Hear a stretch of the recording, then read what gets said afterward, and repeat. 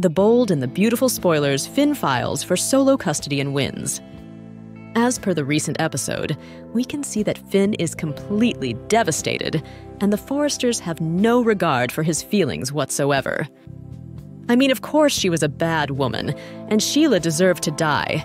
Finn understands how big of a threat Sheila was, but to speak ill of her when he's crying and making sense of everything is low, even for the Forresters. Now it seems that Sinn will start a rocky patch, and they may get divorced in the coming future.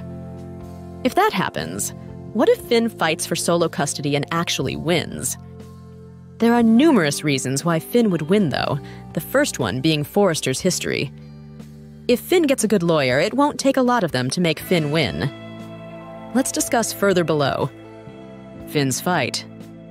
For Finn, Hayes is all he has left now. He still loves Steffi, but the situation is too complicated for now.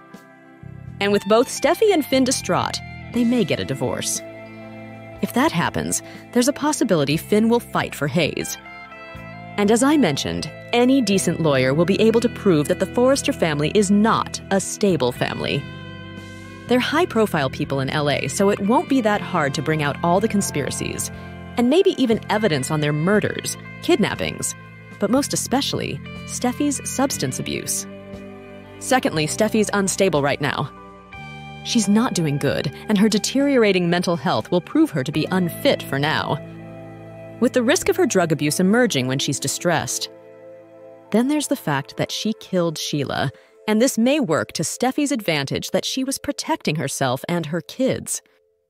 But again, she's in emotional distress. In any way, if Finn decides to take it to court and fight for Hayes' full custody, he may end up actually taking Hayes away.